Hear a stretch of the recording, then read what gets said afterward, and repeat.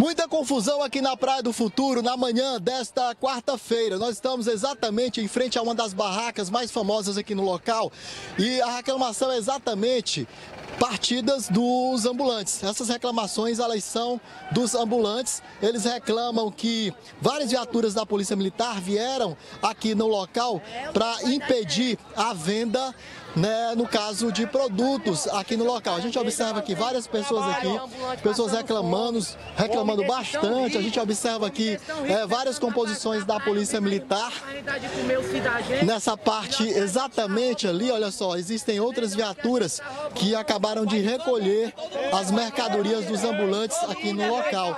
A gente vai tentar conversar aqui com algumas pessoas. Como foi que tudo começou? Tudo começou que eles chegaram e tiraram a gente daí, levando nossas coisas, roubando, sem ordem. Cadê a ordem?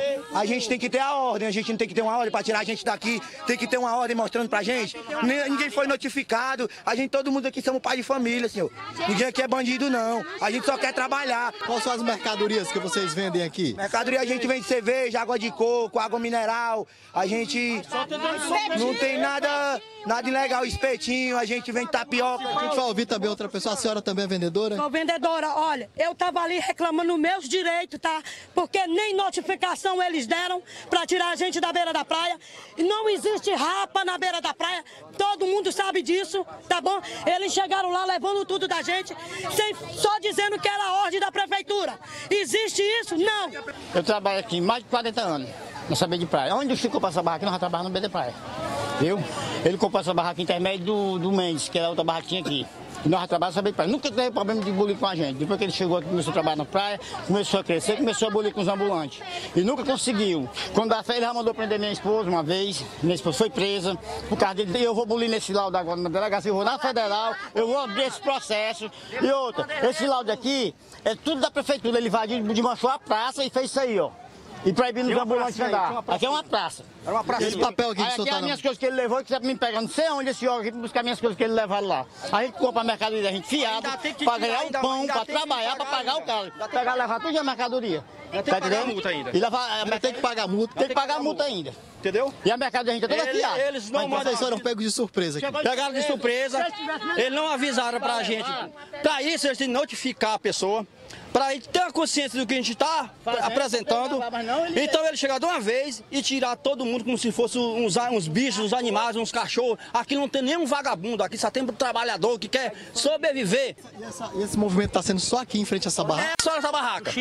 O Chico do Caranguejo que está fazendo tudo isso. Ele paga propina para a prefeitura vir desapropriar os ambulantes. Pagando propina para a prefeitura vir desapropriar os ambulantes. Isso aí não pode fazer, não. E a confusão continua aqui em frente a uma das barracas na Praia do Futuro. A gente observa uma grande movimentação, continua observando. Aqui são policiais militares envolvidos, guardas municipais, o pessoal do BPMA também está aqui fazendo aí toda a contenção dessas pessoas aqui no local. Todos aqui, olha só, essas pessoas que estão em frente à barraca são vendedores ambulantes. De acordo com informações repassadas pelos vendedores, são mais de 8.000 vendedores ambulantes que trabalham todo dia aqui na Praia do Futuro. A barraca, de acordo com informações, ela foi interditada, não está funcionando o atendimento porque os vendedores impediram a barraca de funcionar. A gente ainda observa aqui, olha só, o pessoal, as mulheres falando aqui, diga lá, senhora. A gente quer trabalhar, só trabalhar, viu? É aqui em cima e lá embaixo, toda vida o Chico faz isso, é mandado dele, porque eles mesmos disseram lá embaixo, é mandado do Chico isso aqui. Do jeito que ele quer ganhar dinheiro, a gente também quer, a gente tem a nossa família para sustentar, entendeu? Ele não, ele é rico, é milionário, ainda faz isso com a gente, isso é muita sacanagem. Viu? A gente, inclusive tentou conversar aqui com as autoridades, conversar com as pessoas aqui no local, ou seja, com as pessoas responsáveis pela fiscalização. Infelizmente, eles não têm autorização para dar nenhum tipo de informação, e falaram que compete a outras pessoas passar a informação referente a essa operação que está acontecendo aqui na Praia do Futuro, na Grande Fortaleza.